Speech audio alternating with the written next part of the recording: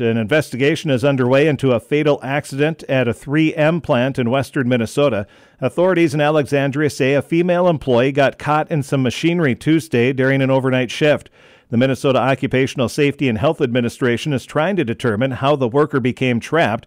A statement from company officials at 3M's headquarters in Maplewood said emergency response protocols were enacted in response to the incident, and the local police and fire departments in OSHA were notified.